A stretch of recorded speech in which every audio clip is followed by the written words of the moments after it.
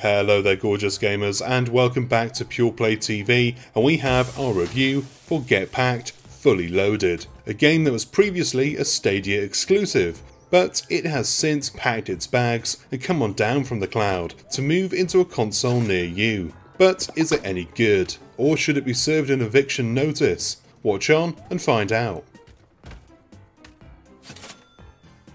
Get Packed is not your typical co-op game. In fact, co-op is discouraged. Not that my partner and I paid much mind to that, at least not at first.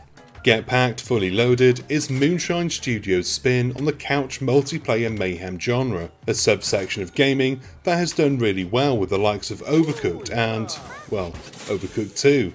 There are more of course, but these are the big hits in my house.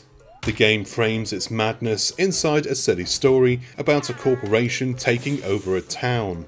Four friends who work together as a removals company start off the game by helping residents move their valuables out of their homes and into a big red truck. As you progress through the campaign, things take a turn and the group moves away from the residential contracts and move on to bigger things, like robbing a bank and a museum before ending up in the clink. Not that imprisonment stops the gang from their activities. While the prisoners are packing cell-made shivs, the hardcore removals team carry on packing everything else. It's a silly framing device, but as charming as you'd like, and it provides plenty of locations to play at, as well as some unlockable characters and character items, if that kind of stuff matters to you. Get Packed can be played either solo or with up to 3 others, either offline or on the same console, or online via the magic of the internet. No matter how you play, the job is always the same, and that is to get as much swag out of each location and pack it into the tiny van waiting outside. You need to be careful though, because smashing windows or damaging property will deduct from your final score, and it's that score that determines whether you're going to the next level or staying in the current one until you learn to be more careful. Playing single player is actually not bad. It's how I played the game back last year on Google Stadia. It's best played with at least one other player though, and that's how I've spent most of my time playing Get Packed Fully Loaded.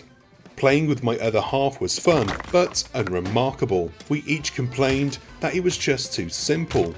We would coordinate and plan out our approach. I would run inside and grab the valuables, bring them outside and drop them in a pile for her to load into the van and send it off when it was full. Then we'd make another pile while we waited for the van to return a few moments later, empty and ready to be filled up again. Each player is given an individual score at the end of each round. We didn't really care about our scores, we just wanted to progress through the campaign. Until I decided to be a dickhead. On the next round, as my partner was loading the van, I locked her in and sent her away. She was not happy and I got a kick from the other side of the sofa.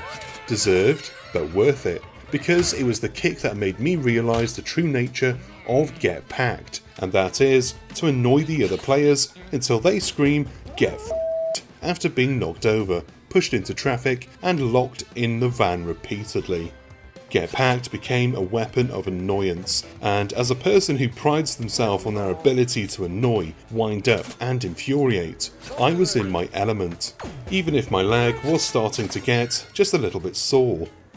Get Packed is best played with at least another person and with the aim of competing instead of cooperating. Sure, you can help each other, but it's more fun to use the game's wacky physics to your advantage so that you're the top worker at the end of each shift.